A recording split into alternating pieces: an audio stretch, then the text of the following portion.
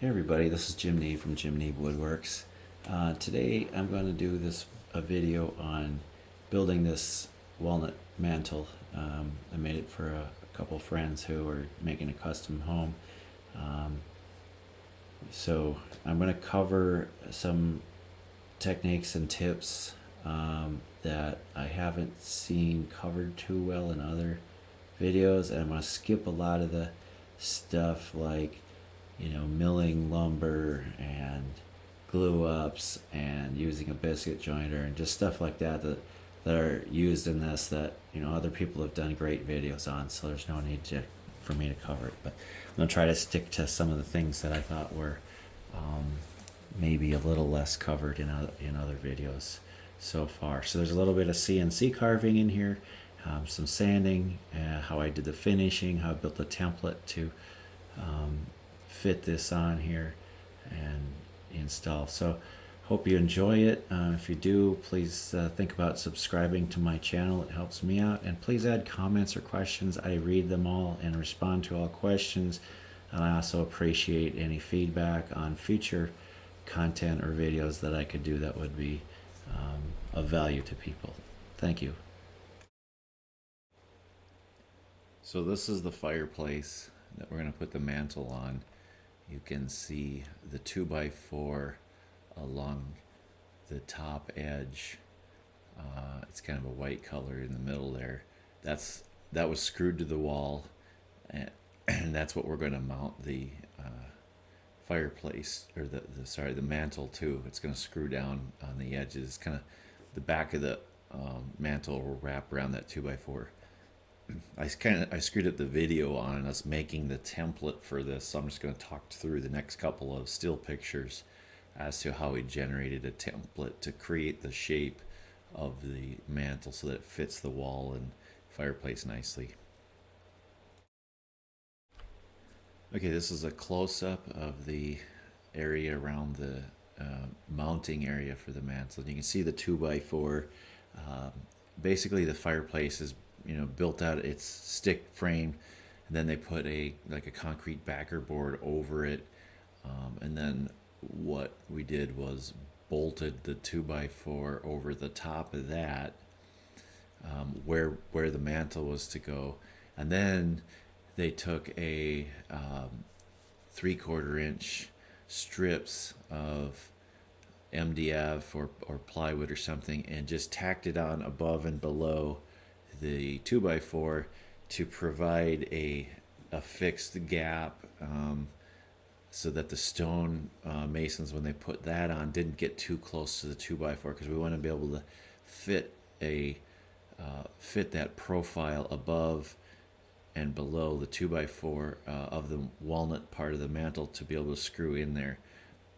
So those strips were put in place and then tacked on, and then they put the stone in place, butted up against those strips, and then later those strips were moved to create these gaps that are here. So that's kind of the mounting system that we're using for this. Okay, this is the template laying on the floor in front of the fireplace. And as I mentioned, I messed up the video showing how we made this, but basically we start with some strips of cardboard that are the same width as the top shelf of the mantle is going to be. And then I just started in the left corner and made a piece and laid it into the above the 2x4 up against the wall, because I wanted to go into that kind of top slot tight against the wall. So I laid it in there and then scribed the left edge against the wall and then cut it out until I get a nice fit tight up against the wall. And so that's my left edge. And then I simply lay that in place and tape the long front piece overlapping the side piece there, so you can see the blue tape holding those two together. And then I repeat on the right side with the short piece, scribing and cutting the right side until it fits the wall. Because this is a wraparound, those two ends have to butt up against the wall, and those are outside exposed, so we want those to fit really nicely up against the wall. And then I tape that short piece to the long piece, so that creates a nice fit all the way along the wall there. And then I simply just cut those front corners off so that we have a nice flat surface all the way around. Now that'll tell me what my ends need to look like, as well as give me a guide to cut the angles where I have to miter the side to the middle on each side. And this generally works pretty well. Make sure when you do this, you have a stiff enough piece of cardboard and you tape them or staple them together something really well so that they can't slide on you when you get them back to the shop or something. But other than that, this method is pretty foolproof. The customer made me this nice mock-up of what he wanted the shape of the mantle to be. This back part here is the part that fits over the 2x4 for support that's screwed to the wall. So we'll screw down in through this into that 2x4 to support it, and then this is the overhang lip and the overhang underneath, and we'll put some peg holes down here to hang stockings from and stuff. But this is a good cross section. Really helps me out when somebody figures this out ahead of time. Then I don't really have to do much thinking. I can just simply measure off of this and build the whole thing from that. This is a time lapse of the roughing pass on the CNC. So a roughing pass is just a way to use a larger bit and take a lot more material off to save time. So I'm using a 1/4 inch ball nose bit in this case, and I think it did 4 depth passes here. And so this part I think took 45 minutes to an hour or something. And we're taking all the material down to about 40 thousandths of an inch to the actual model outline. So the remaining bit, that's a fine detail bit, typically doesn't have to take off more than about 40 or 50 thousandths of an inch. So this part runs pretty quick. Now this is the fine detail pass after the roughing pass is done. So with the roughing pass, you can kind of get a rough idea of what the object is, or the shapes and things. You can you can't see it here very well maybe, but up close you could tell it's trees and mountains and stuff like that. But the detail isn't there yet because that was done with the large bit. So now we use the fine pass, and this is a 1 millimeter tapered ball nose. So it's a long, skinny bit, 2-flute carbide bit, and it's going back and forth and stepping over about 8 thousandths of an inch at a time. So this takes a long time. In this case, there's a lot of very detailed trees, and so there's some very steep up and down movement. So it's kind of slow. This run, I believe, is around 7 to 8 hours to complete this. So I have it running in very fast time lapse. Okay, this is the carving right after I took it out of the CNC machine. I think you could kind of see in the picture here, there's a lot of fuzz left over. That tiny little, I use a 1 millimeter tapered ball nose bit. I'll blow it off here a little bit.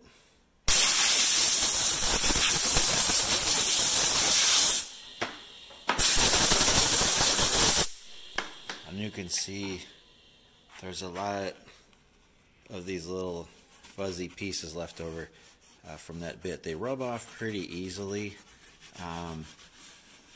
You can see on the smooth part here, it rubs right off. It's hard to get down in these little cracks to get this off, and normally you'd be sitting there for a long time trying to pick those out with sandpaper or something.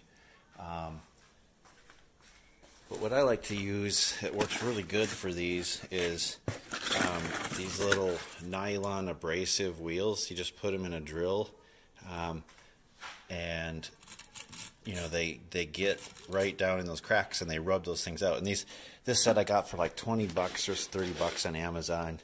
You can see it comes in a range of grits from I think like 80 grit here all the way up to 400, I believe, something like that. So you can go all the way from a really rough sanding of this to a really kind of almost burnishing it or polishing it. So these work really well. They don't take out the detail of the carving, but they get that fuzz out of there and really clean this up now. So I'm going to run that through here to show you how clean that works. Now what I do is when I put these on the drill, you'll see I kind of work them in all different directions. As you can kind of imagine, like in this area, I want the bristles oriented this way so that they can spin up through these like tree branches here. And then what I'll do is I'll reverse the drill and go the other way too. So I try to work all directions, and then in some of the areas like down here, instead of going this way, I want to go this way. And you know, I kind of work all four directions with the drill as I'm working, and that, you know, that gets those bristles down in into the cracks and rubs those things out and sands it. Now, the one thing you have to worry about, these are nylon bristles with a little bit of abrasive added to it. So if you push too hard and you run the drill too fast, it can melt the nylon a little bit, and you'll end up with that nylon, that blue colored nylon melting to your wood, which obviously you don't want. So you kind of have to take your time with this. Like I said, it works really well, but you know, you don't want to run the drill too fast. You don't want to push too hard. I just use a simple rechargeable drill that works the best, and it's plenty fast. So I'll kind of run this through time lapse so you can see how that works now. So you can see here I'm working the nylon brush with the drill in all four directions. So X and Y, to the left, to the right, up and down, and that gets the bristles coming in from all directions, and that does the best job.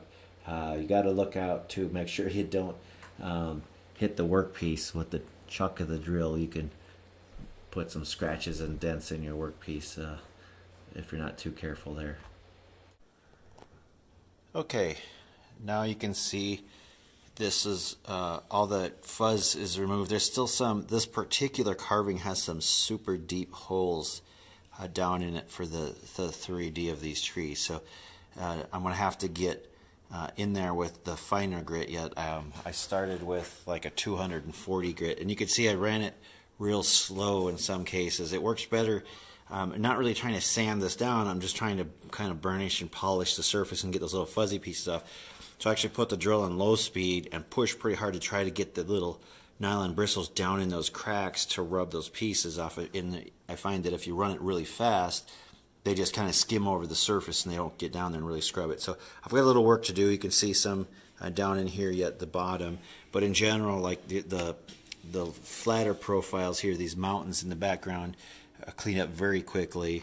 And most of these trees here came clean as well. So a little bit more work, but that's the general idea, is kind of rub them in all four directions, trying to get down in those cracks, and take your time. Just push hard in there and run it slow to get down into those holes, and it'll clean it up really nice for you. That's about the fastest way I've seen of doing this. And those bristles the kits are pretty cheap on the internet, so I just got mine off of Amazon. Okay, this is what it looks like now after hand sanding to blend these edges in.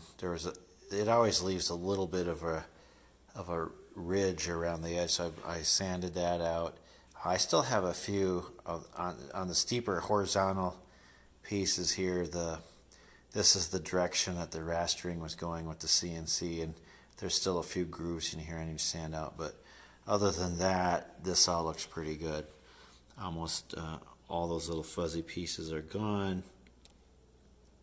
There's a few down deep in the holes, but I'm going to finish this and then pop those out after the first coat of finish. It helps break them off easier. But anyway, that's the whole front part of the mantle now. So I can assemble this into the rest and make the whole mantle. Okay, on the inside of this lip, I want to have some holes to put these little cribbage pegs that I bought on Amazon. They're pretty cheap. To hang things like stockings over the fireplace or Christmas tree lights or something, so they'll be removable. So over here I've set up the board at an angle like this so that it'll give a slight angle up on these pegs so they don't fall out easily. And I just set a row of pocket cuts out on my CNC here so I can cut nice holes to the diameter I need every inch, and I'm going to do that all the way along both sides and the front.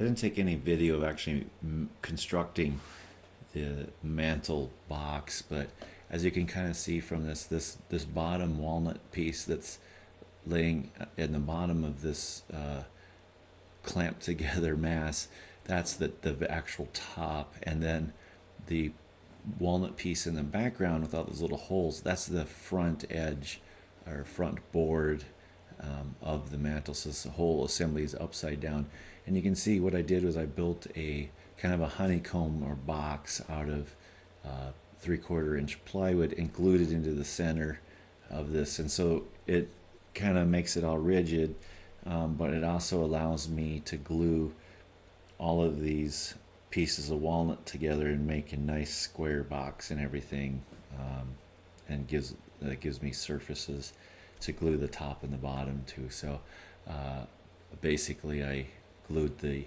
front edge walnut to the top walnut and then glued this box in here, and you can see it takes a lot of clamps to do that.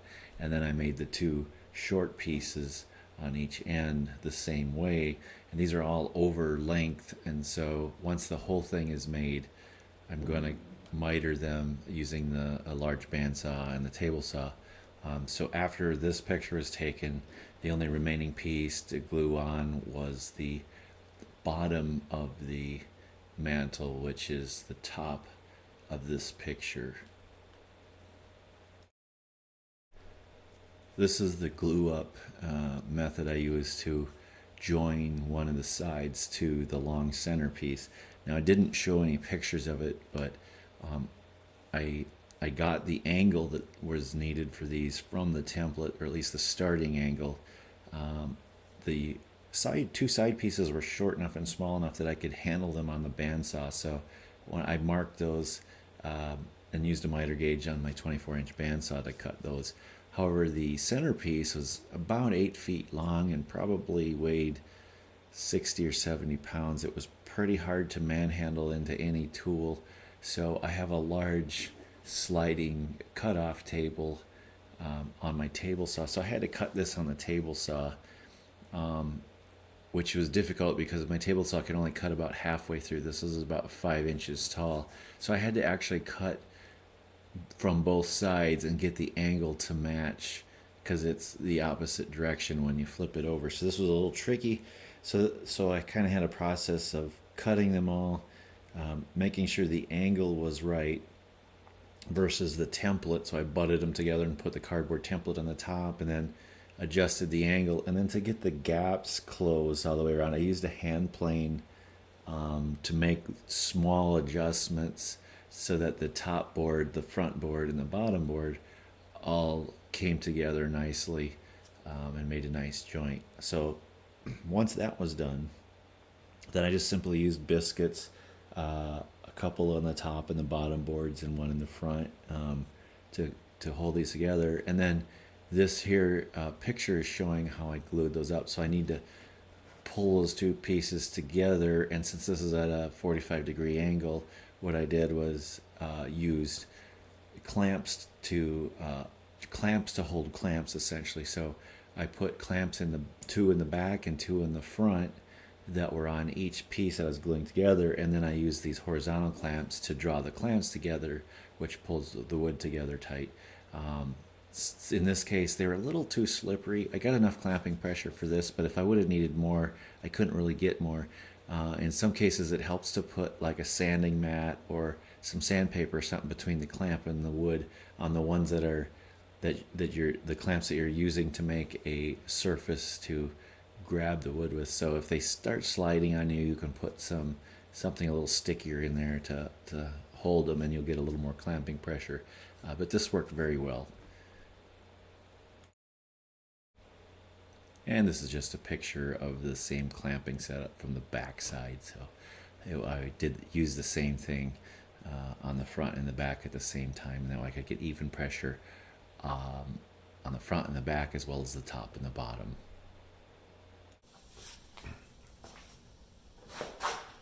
Okay, I have the mantle all done from an assembly perspective. It's sanded to 400 grit with the grain, so it's pretty smooth. So now I'm going to put the first coat on finish, and my favorite product that I use just about for everything is Minwax polyurethane. I've tried a lot of other finishes and methods of applying it in the last 35 years, and I always come back to this because it's just really easy to use, and I get a good finish out of it. So I use a combination of the spray version and the wipe-on version. They also make a thicker brush-on version. So if I'm doing a tabletop that I want super thick layers and really protective and no wood grain touch or feel to it, I'll use that. But typically for something like walnut, I want to see the grain a little bit, and I don't need, I don't need waterproof protection on this for days or anything. So I'm going to use about 2 coats of the wipe-on. That really lets it soak in to the wood and fill all the pores, especially in something like walnut or oak where it has very deep pores. I want that really to soak in. And then I'm going to come back and finish it with 2 to 3 spray-on coats. That gives me, 0 brush marks or white marks. I get a nice smooth finish. I can put it on actually a lot thicker with this because I can spray it on, wait for 30 seconds till it gets tacky, and put another one on. And this stuff dries pretty good. Here in Arizona, it's really dry anyway, so I can put 3 coats of this on in a day easily. And then I'm going to sand in between either 400 or 600 grit, depending on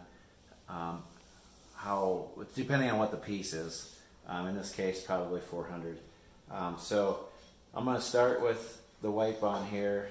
I'm just using a chunk of t-shirt, as I find that works as good as anything. You don't have to be too careful about dust or anything with this finish because you're going to sand it in between, so any dust or little pieces of lint that get in this, I'm just going to sand that off anyway on the next coat, so it really doesn't matter.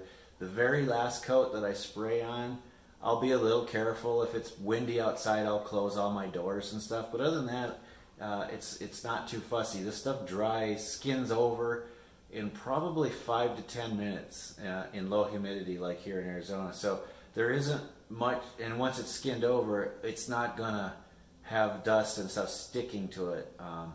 The biggest problem I have is bugs, so I don't put the last coat on at night with the lights because it attracts bugs and they'll come down and sit in it. So I do my last coat during the daylight hours. So I'll show you how easy this is to put on now.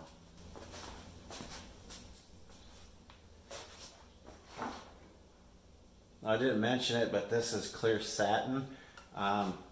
They also make a semi-gloss and a gloss finish. I personally don't like a gloss finish on wood. It shows every little defect, and I don't like the looks of it. So I generally use satin. Sometimes if somebody really wants it shiny, I'll use a semi-gloss, but I usually use the satin. And one thing to note about the satin, the way they get it to be satin is they put tiny little particles in it to kind of make the surface not so shiny. It leaves it just slightly bumpy. You can't feel it, but it actually affects the sheen. So it's not as important with the gloss, but with the semi-gloss, you want to kind of shake the can a little bit. Obviously, if you're doing spray paint, you need to shake the can very well anyway to mix it up with the aerosol. But even the wipe on, you want to shake it a little bit and get all those little particles stirred up so that you get a consistent level or sheen. Otherwise, you could, from coat to coat, you can actually get a little bit of difference that you might notice in the white. So I'll shake it up a little bit, and then I'm just going to wipe it on. I'll just dump a little bit on here like this, and just wipe it on a little piece of stuff there. And it's really just that simple. Going to wipe it on. I really put it on heavy, especially on this first coat. I want to soak it in all the cracks and get it soaked in as deep as I can this first time, because on the next sets of coats, it's going to have a harder time getting through this first coat. So, you know, I have less, there's less chance that it's really going to soak in very far on the second and on coat. So this first one I put on super heavy. If it runs a little bit, I'll wipe it off. But if there's runs and stuff that are here that dry in later and I don't notice, it's like I said, no big deal. If it's a really big one, I'll use a real sharp chisel and just slice off the top of it and then sand it. But otherwise, it almost always sands out. So that's all there is to it. Now you can almost, I don't know if you can see in the camera, but like this area has already started to kind of dry up. So I'll actually kind of just go over it a few times to really push a lot in there. And now this is kind of a detailed carving. It's hard to get the finish in there and not end up with like puddles down in there. So one trick I've learned is I'll put a whole bunch in here, just slobber it in here really good. Because I want to get everything worked into this and soaked in as good as I can. And then when I got it all in there and I put a couple coats and it's soaking, now I'm going to have a few puddles down in there and I don't want those puddles.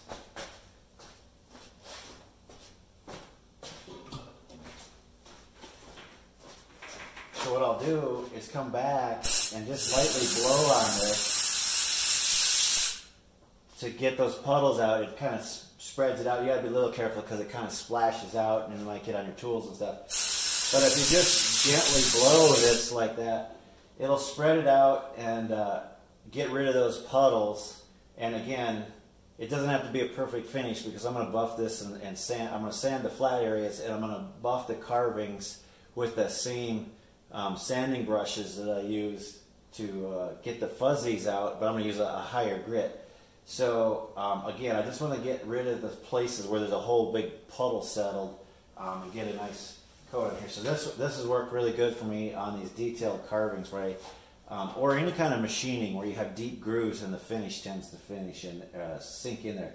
And then later when I'm doing the spray coats, I don't have to worry about it because as long as I'm careful and don't spray too heavy, it coats everything very nicely.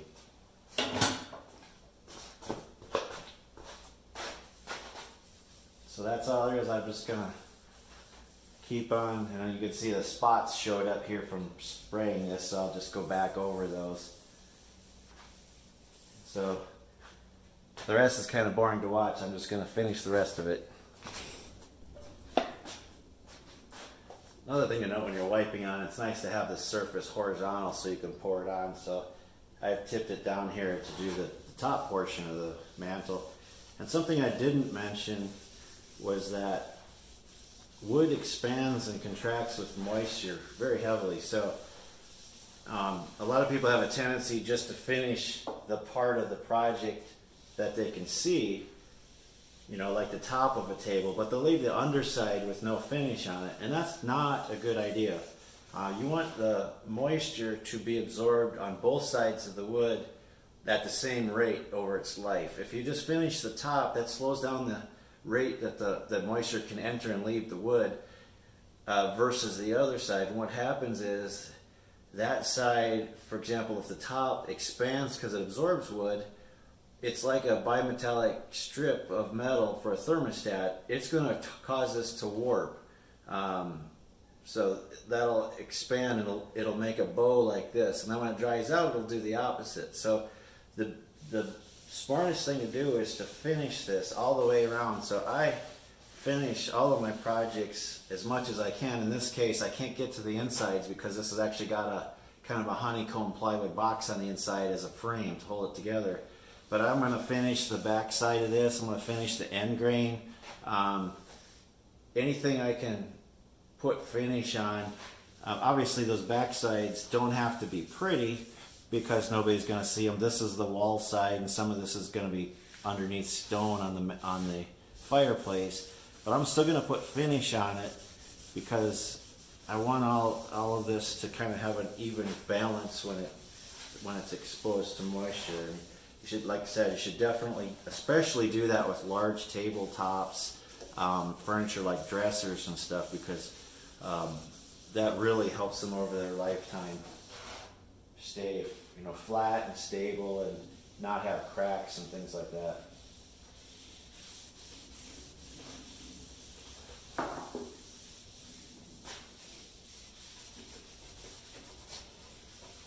Also, I want to rub this down into these screw holes that are going to mount this to the wall. And I just keep working it in. Again, the first coat is the important one to really put a lot on, because this is really the only one that's going to soak into the wood at all.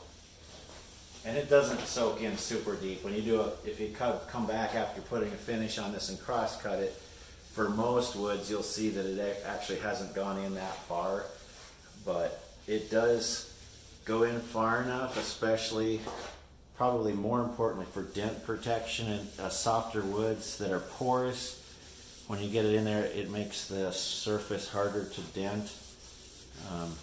Obviously with wood, it's not going to be perfect. You can always dent it, but any little bit of extra help you can get is useful to keep it looking good over its lifetime. Okay, now the whole thing has got its first coat on, and you can see there's a few spots that are a little thicker than others, but it's starting to dry here pretty good. And I'll actually be able to sand this probably in an hour or two. The first coat is the one that takes the longest to dry generally. But again, here it's about 70 degrees and probably 25% humidity, 20%, something like that. It's pretty dry in Arizona, so this stuff dries really fast. And that's part of the reason why I like it. So you can kind of see it's still a little bit shiny in here. The satin finish goes on pretty shiny, but as it dries, it loses its sheen, and it's going to kind of look a little more like this. It'll have just kind of a warm luster, but not really reflective. And I don't personally, that's what I like. One thing I want to note about cleanup is you saw I didn't wear gloves. I use mineral spirits to clean my hands. From everything I've read, that's not really dangerous for absorption into your skin. Don't put any water on first. You put a couple squirts of mineral spirits on your hand, wipe it. It'll dissolve the polyurethane, and then you can use soap and water after that, and cleans up really well. If you don't like that sticky stuff, you know, under your fingernails and stuff, some people don't. You can wear gloves like nitrile gloves or something, and just take them off and throw them away. However, you can't use the really cheap, super thin ones, because almost every finish I've tried will dissolve those, and you'll just have a big mucky mess. You have to get some pretty high quality thick ones, like the ones that mechanics use to keep grease off of their hands.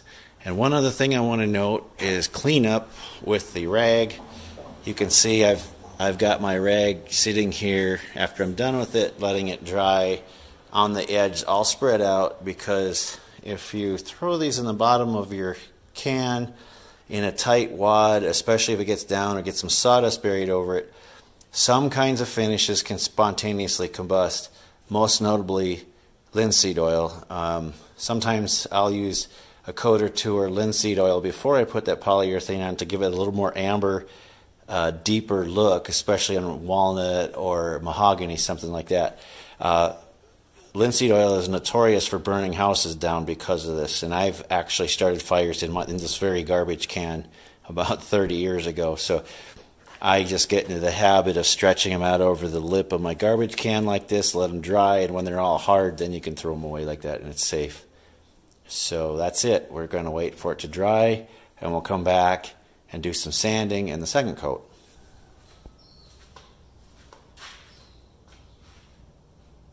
So the mantle's getting a full night to dry from this first coat. I did put it on very heavy, so I like the first coat will take a little longer to dry than the next coats will, just because there's a lot more and it's soaked into the wood. So I'm going to start with the carving part. Now this would be almost impossible to sand with just sandpaper. So again, just like when I buffed these carvings after the cutting itself, I'm going to use these nylon abrasive wheels, but I'm going to use a little higher grit. So the set I have goes from about 80 to I think 600. This is a 320 grit wheel. And what I'm trying to do is just get there's little, little pieces of raised grain and little, pieces of dust and stuff. And so this first coat is a little bit rough to the touch. Even though I sanded this to 400 grit, the first coat of finish especially really brings out the dirt and the grain in the wood. So it's a little bit rough. So all we want to do is make this smooth to the touch. We don't want to take any more finish off of this than we have to, because we're trying to get this nice and smooth so there's no little particles that you can feel. So all I'm doing is sanding this well enough to make it feel smooth. So again, just like before, I'm going to work it in different directions to get in these cracks from different angles, so it all gets sanded.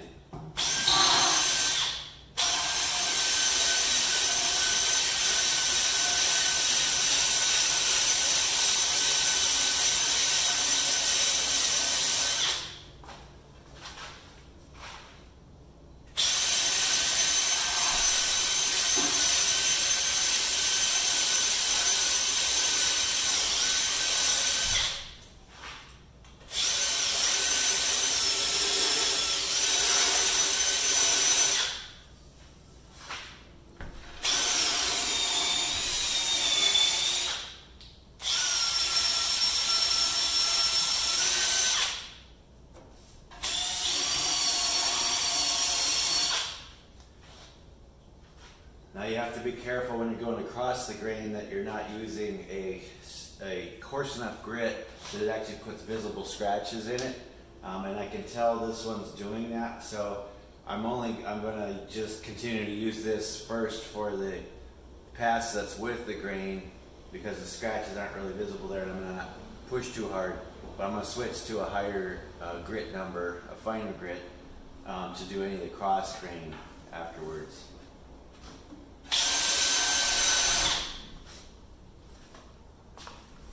The other thing I like is these little abrasive sanding pads for contoured surfaces like this, where they're kind of rough.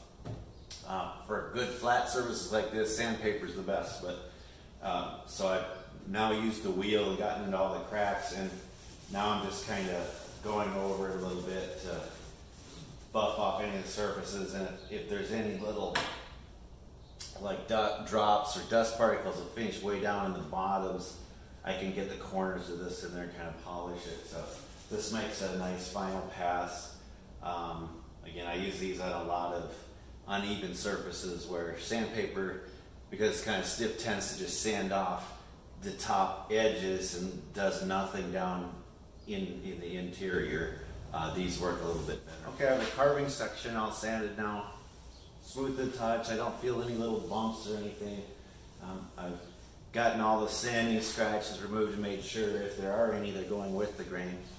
So now I'm going to start sanding the flat surfaces, and I do that always just hand sanding. It's with the machine, it's just too easy to cut through the finish and get back into raw wood, and then you're starting over. So first I have use good quality sandpaper for all your sandpaper. Don't buy like the cheapest stuff you can find based on price, because the good stuff has, especially with like 400 or 600 grit, you want very consistent grains on this. If you have even just a couple of small grains that are larger than the rest, you're going to end up with pronounced scratching in your surface. So a good quality, this happens to be Merca, but there's many good brands out there, industrial quality, that work well.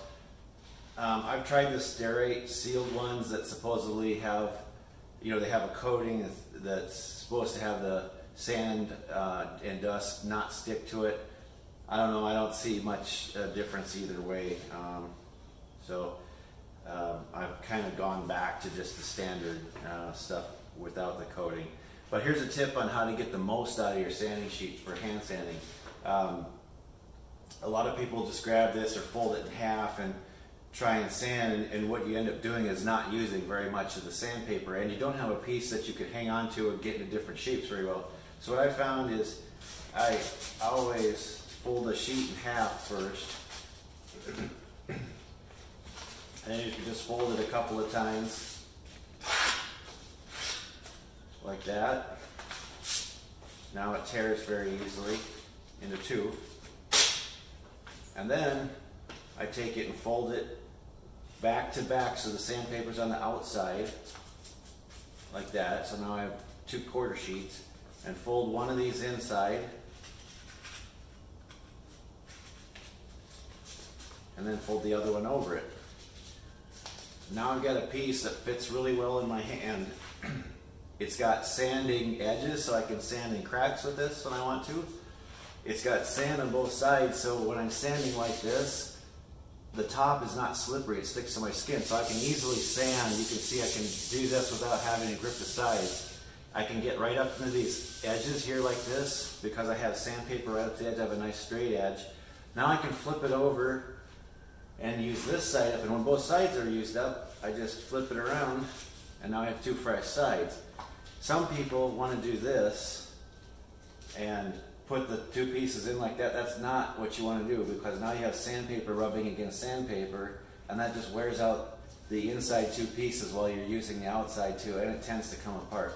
So fold it over, kind of wrap it around, and then, as I said, when these 2 become dirty and unusable, flip it around the other way. And then when all 4 sides are dirty, throw it away. And that's the other thing, is people tend to try to use it too long. When you're sanding finish, you'll start to see little dots on the sandpaper building up, and that's the finish kind of melting in and making a glob of polyurethane or whatever kind of finish it is. When it gets full of those, it's not really usable. You're just rubbing finish on dried finish on dried finish. So I'll show a little later what it looks like when it's kind of done. But so I've got my sandpaper now, and I'm going with the grain as usual, and I'm just sanding it enough to get all those rough spots off. Now, yes, it looks dull now, and that's exactly what I want. We're trying to get the top smooth, so I just go along and sand it, and it's going to be white like this, and then when I'm all done, I'm going to take a rag and wipe that off. That gets the sawdust out of the grains pretty well, and then I'll blow it off with my air nozzle on the air compressor too. And this is ready for another coat. Now, you want to get that kind of whitish look, and then when you clean it off, you can see maybe there's some areas you missed. Want a nice even surface, and make sure there aren't any little bubbles or finish spots. You want to see just a nice smooth finish here, nice dull finish.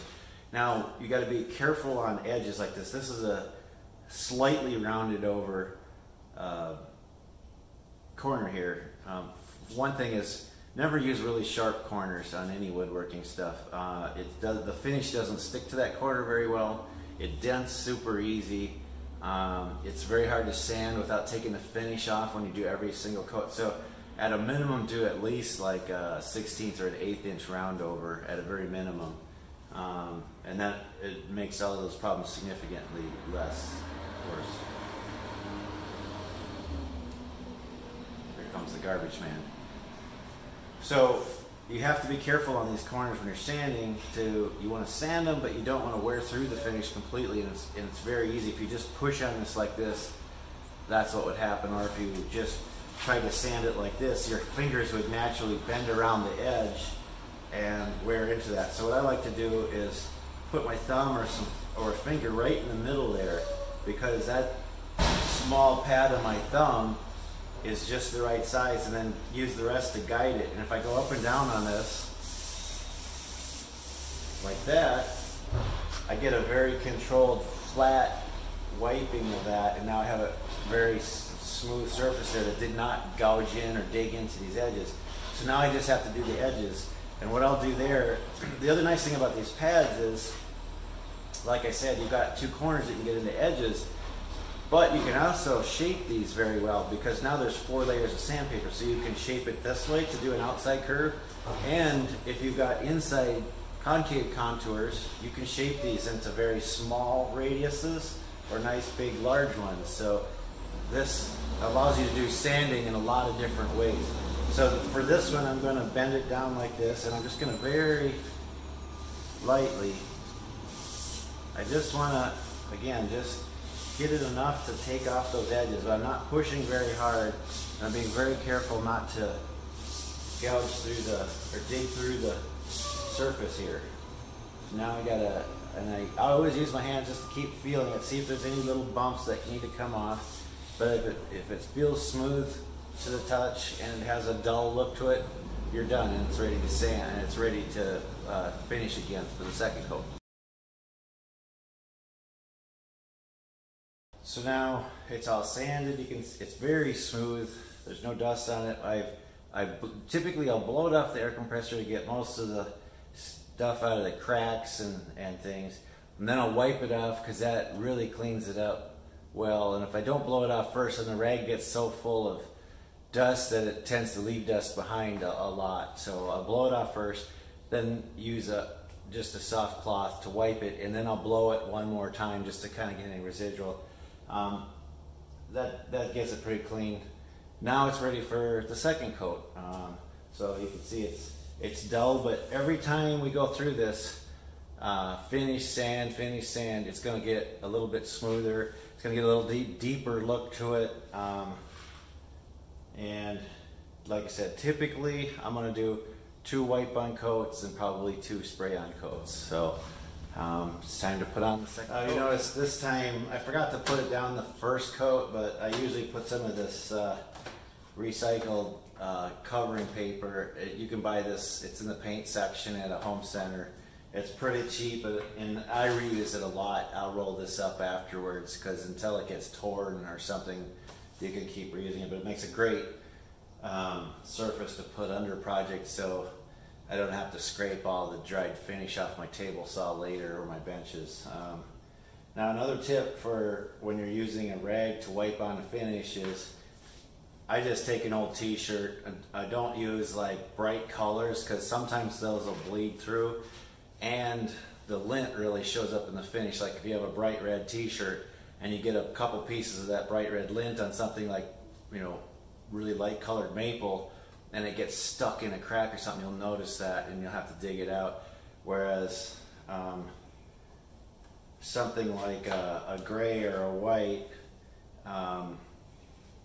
isn't quite as visible usually, but the bigger problem with it is, or the bigger advantage of it is, it doesn't have a lot of really bright dyes in it that can wash out into the finish. I've actually had with some finishes some of that dye come out into the light colored woods, and you'd actually see that.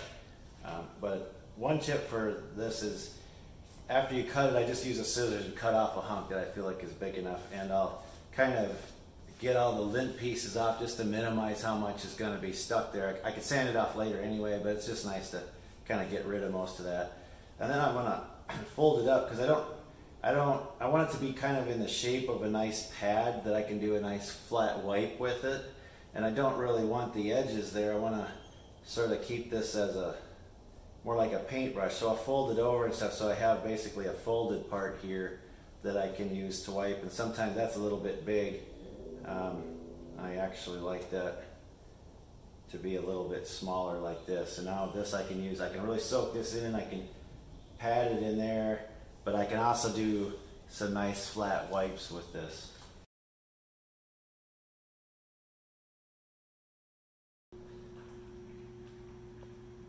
Okay, I have sanded my second coat now, and hopefully you can see it's kind of a dull look again. So when it's sanding, it takes the sheen off, which is what you want, but it's very smooth. So I think 2 coats of rub-on this piece is going to be enough, and I'm going to go to spraying. So a couple things to note with spraying.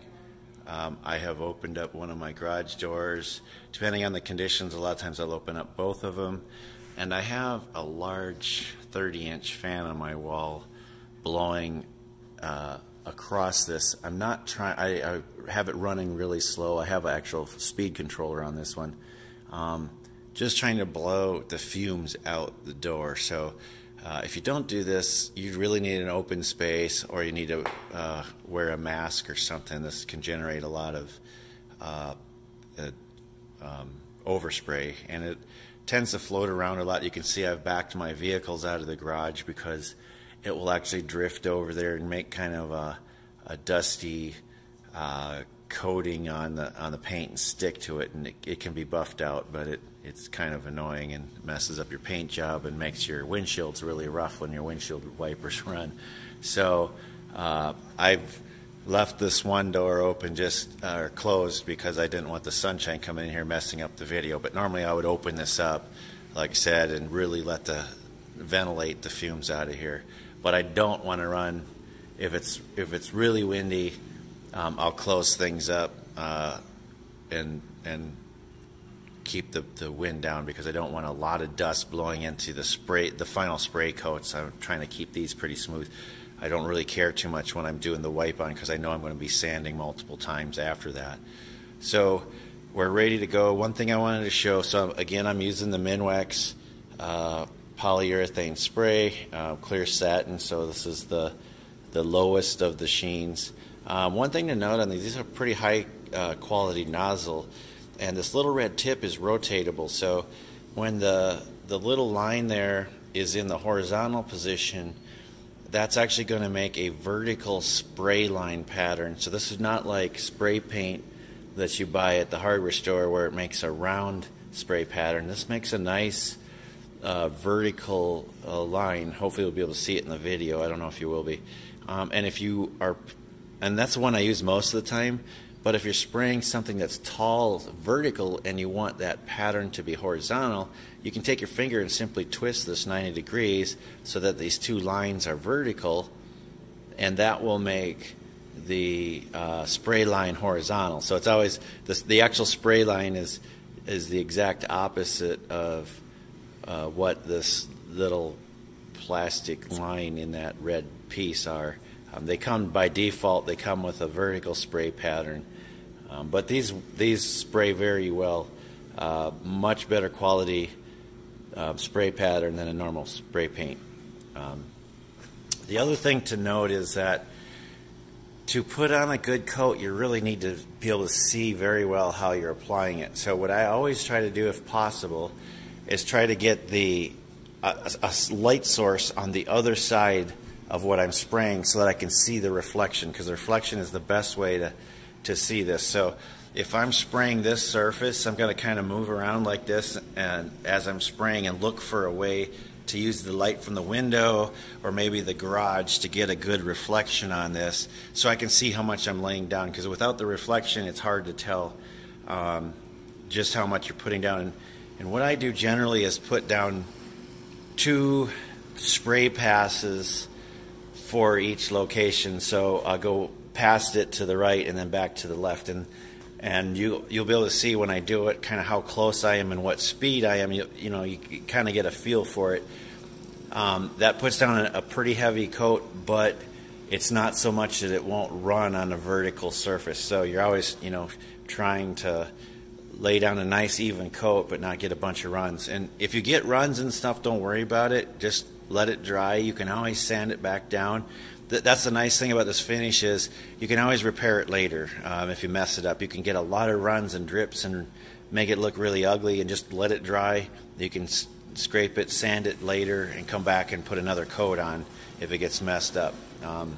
So I'm gonna start spraying this now and just kind of give you a feel for what it looks like from a closeness and a speed perspective. Hopefully this is helpful. So as with all spray paints or spray finishes, you need to shake it up very good. I always shake it for a minute or so. The other thing is these have the balls in them, And if you have material that's not mixed in yet, if you can tell that by if the ball rolls smoothly around the bottom, you can tell this one has a smooth roll. It's not bouncing and clanking around. If it can roll smoothly around that seam without bouncing stuff, you've probably got all the material in the bottom cleaned off pretty well, and it's okay to use. So I'm going to go ahead and spray now. This one's pretty good.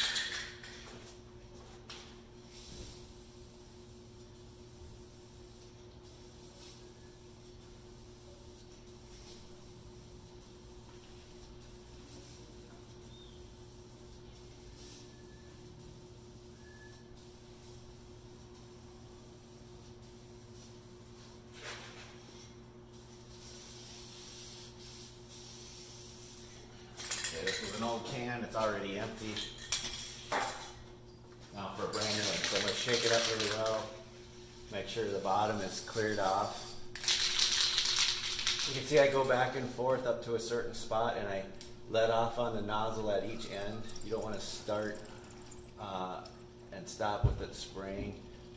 Otherwise you'll end up with kind of a pile of spray right at the end. So as you're moving, you let up on it, and then when you're moving back, you start again. So you're always in motion while you're starting and stopping the spray.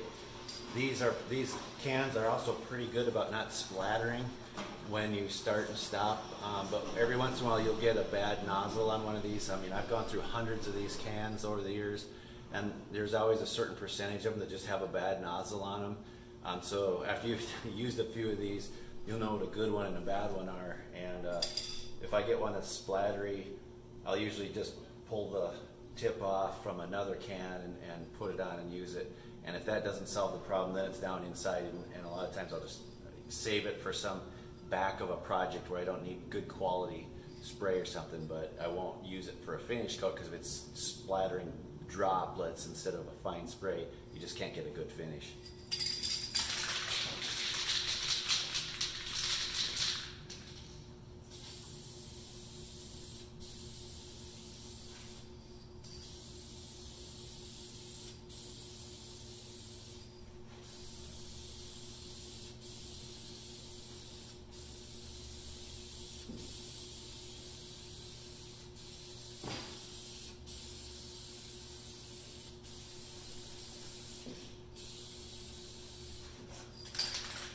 Again, I'm looking at the reflection in the light to see where I have light kind of dry looking spots. This is satin. When it dries, it's going to have a dry looking surface, not shiny. But when it's wet, it's very shiny. So that's why you use that gloss when it's wet to see where you've applied enough and where you don't have enough.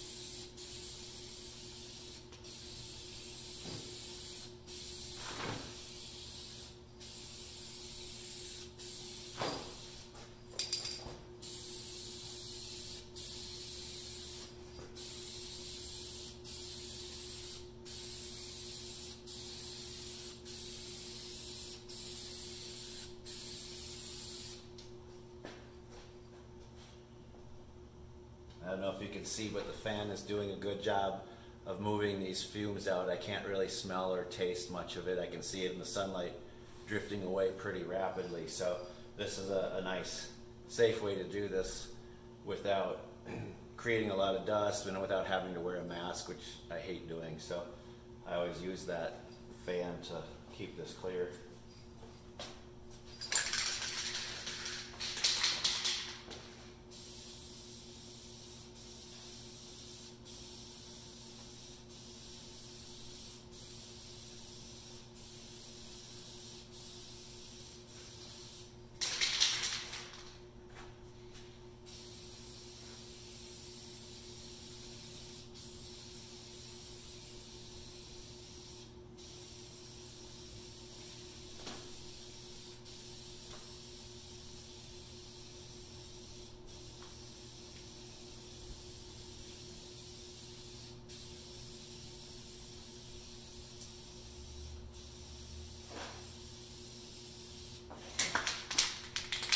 so periodically keep shaking as you're using it. The other thing I've noticed is that rotating the nozzle a 1/4 inch or so every once in a while as you're using it tends to keep the spray working better. I don't know why. I haven't ever cut one of these open to see why that might be, but if the nozzle is in one place and starts to act kind of funny, it's not spraying very well, most of the time just simply rotating a little bit will fix that. And again, it doesn't make a lot of sense to me, but I've done this for a long time using these, and it always works.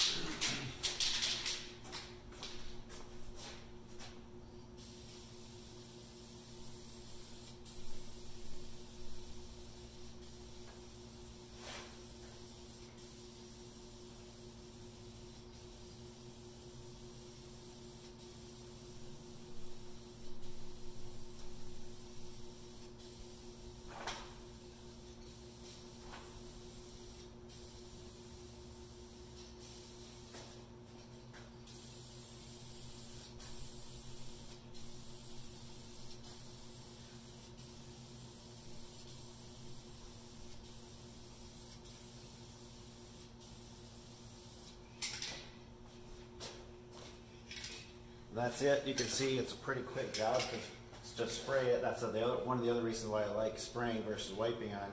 You get a very high quality finish real quickly.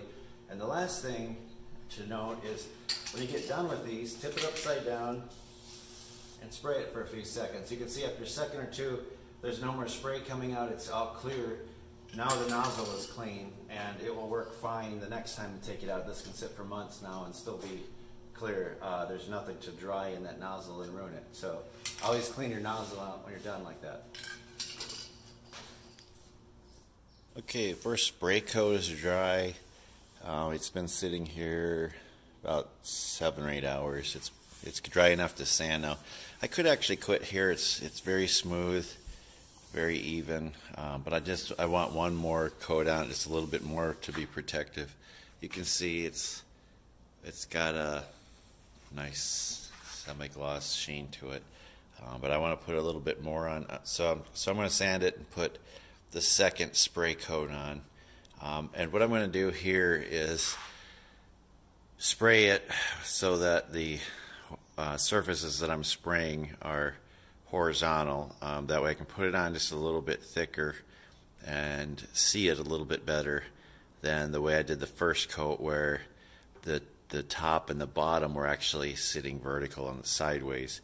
It's a little easier to spray this way when they're flat like this, so you'll see that I reposition the workpiece a little bit each time I do the top and the front and the bottom.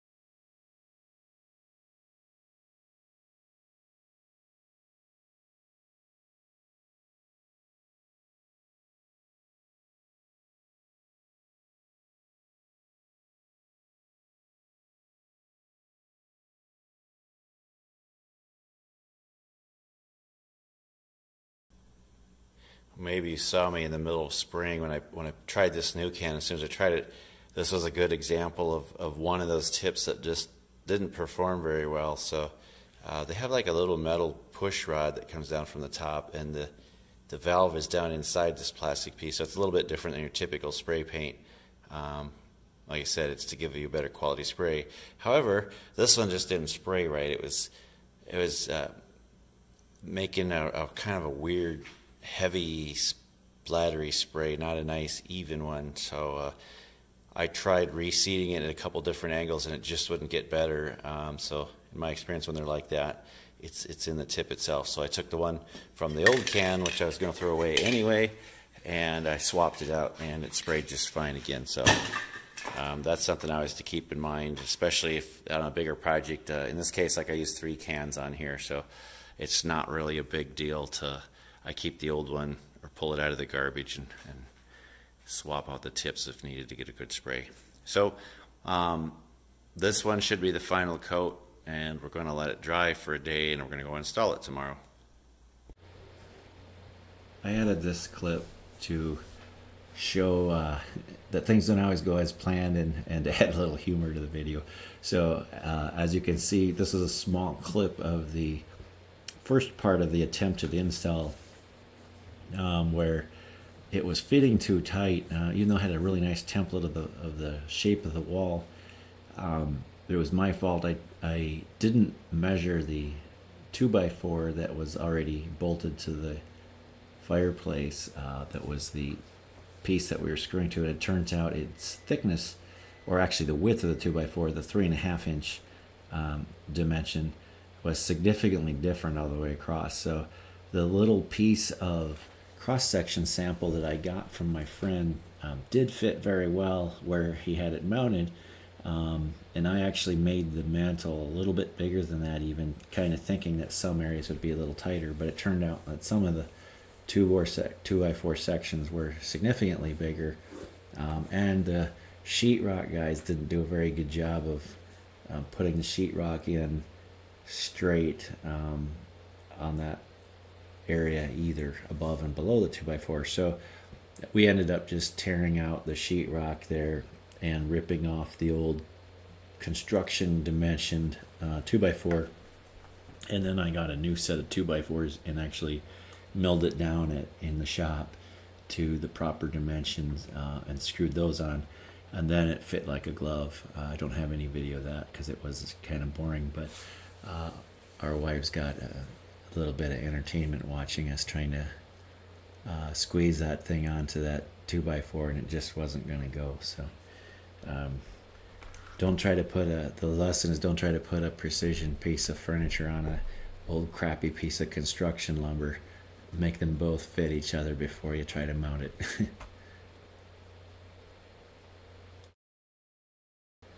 So after we got the 2x4 dimensioned properly, this fit very well. So the template worked great once it would slide over the 2x4. And then what holds it on is it's just got about 8 screws on the top edge right next to the stone that go down into the 2x4, and it's very solid. And then they'll put a little bit of caulk based grout. You can buy a sanded grout that's in a caulk tube, and they'll shoot that in above and below between the stone and the walnut to kind of finish it off, and it's going to look like it's built right in. This is a close-up view of the carving. I think it turned out pretty good. It's kind of nice that the customer was able to go on the website Design and Make and pick out the scene they liked, and then I just purchased it and downloaded it and carved it on the CNC. And that is the end. I hope you enjoyed this. I hope you got something out of it. Please give me some feedback, or if you have any questions, ask questions in the comments sections. I will get back to you, and let me know if there's anything else that I could do in the future or could have done better in this. Appreciate any of the feedback I could get. And like I said, I hope you enjoy it. Subscribe if you got something out of this, please. It helps me out as well. Thank you.